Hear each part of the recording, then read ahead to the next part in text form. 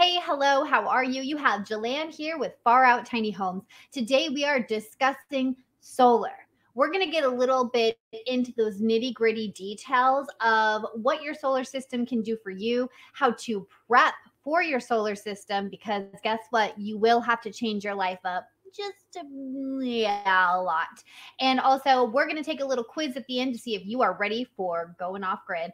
All right, guys, hang on tight because this is going to be a wild ride. Let's get into it.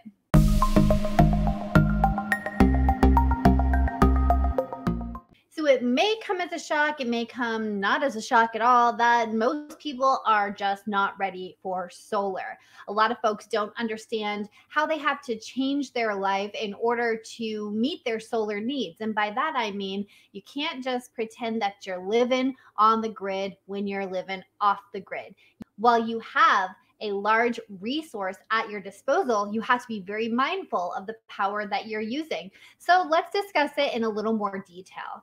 Today, I'm going to go over some of the very first questions you need to ask, not only asking yourself a few questions, but asking your builder and or your installer.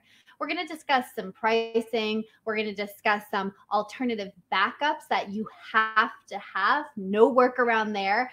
And then we're going to get into the quiz. So we're going to wrap this video up pretty quick. So hang on to the end. I want to see if you guys know your stuff. So you might be saying, what do you mean I need to be asking questions? What questions? Like, what are the three most important questions?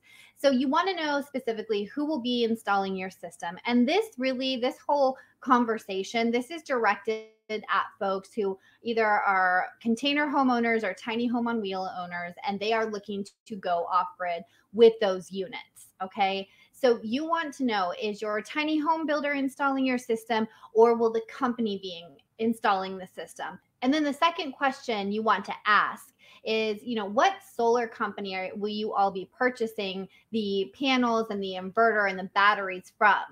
This is important because you want to make sure that this company has authorized your builder to go ahead and install the unit, that it won't void a warranty or anything like that.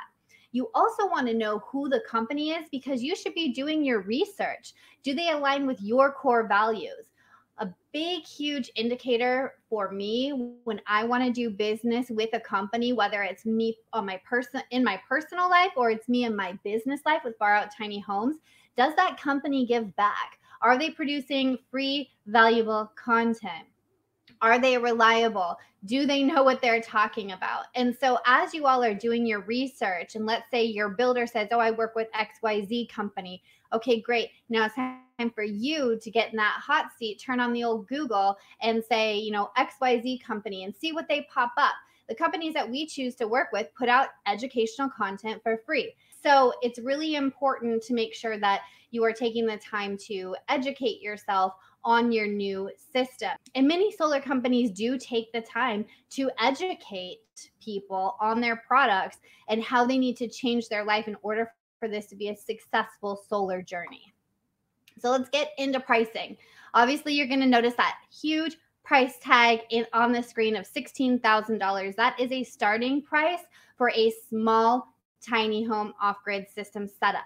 That does not include the backup power. That is a necessity. So going off grid in the solar sense, it's a huge upfront cost. And so if you only have a minimal budget for your tiny home, there is some rethink there, that there are not, $5,000 solar systems out there that are going to keep up with you. You have to make this huge upfront investment within your tiny home and within your life if you want to go off grid.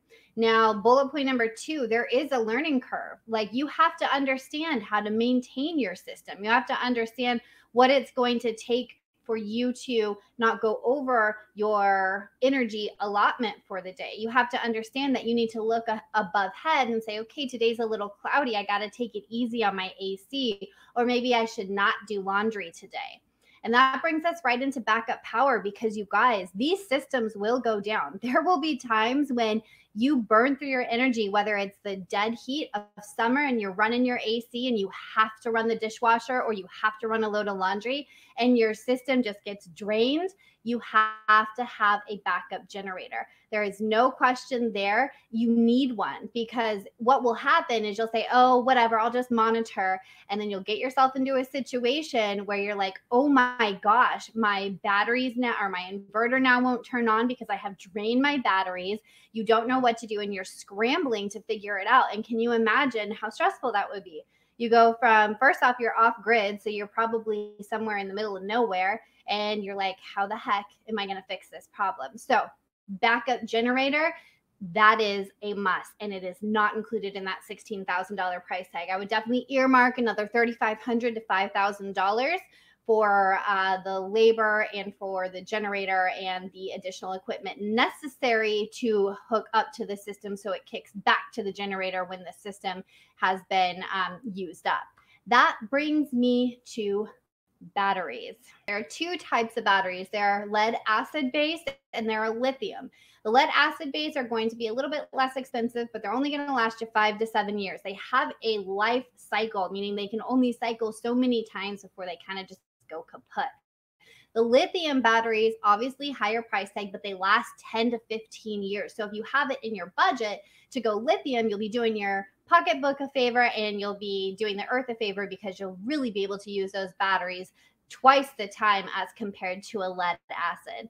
So I would suggest that you understand how much power you'll be using. You try to have a grasp on how many times your batteries are going to cycle per day, so you can extend the life of the battery as long as possible. Because again, we're talking thousands of dollars in battery investment if you just eat through those life cycles, because every time you drain them, there goes another cycle and they have to re-up, they have to gain that energy again. Long story long, basically you need to make sure that if you are deciding to go solar, you're understanding your energy consumption. And again, the company that your tiny home builder buys the products through can help you with this.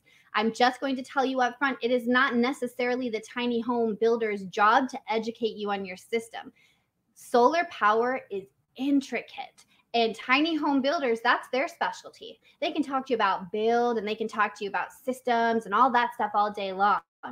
But you're going to want to talk to the company who specializes in solar to get the best, most time efficient answers. Okay, so what have we learned today? We've learned that we need to know if our builder's installing it or not, who the company is, does this company offer any sort of education, and lastly, what do I need to change in my life to have a successful solar journey? Now, before we get into the test, if you're finding this content useful, hit that subscribe button. We're talking all things tiny, all things off-grid, all the time. So if you like that content, if you need that content in your life, subscribe. And then if you think that I'm doing a good job, hey, smash that like button. It helps me out, builds my confidence, and lets me know I'm at least going kind of in the right direction.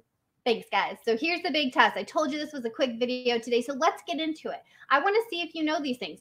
We did not talk about this today. And the reason I didn't talk about these 4 questions was because I want to see where you're at in your solar journey. And I want you to leave comments below that are letting me know, yeah, I knew those questions, so I need a more in-depth video, or, oh my gosh, I had no idea that those questions were even pertinent.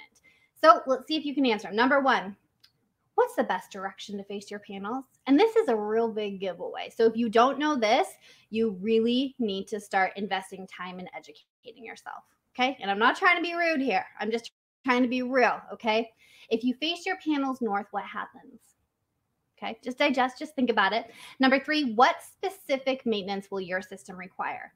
And again, this is a question that you will need to contact the manufacturer in order to understand, because you want to be real clear on how you can support the longevity of your solar system, not just your panels and your inverter, but your batteries. Okay. And number 4, what does voltage drop mean? These are things you're going to want to know 100%. Now, I won't leave you hanging for too long, obviously, in the big yellow highlight there. Answers are in the description, you guys, so you can just jump down in there. But give me some feedback in the comments. What are you thinking? Like, what other things do you want to know in regards to solar? I will do my best to direct you and inform you on the specifics and the most important items within going solar. So that is all for today. I hope you guys have a wonderful, wonderful, wonderful day, and you know what to do. Keep it groovy. Take care, guys.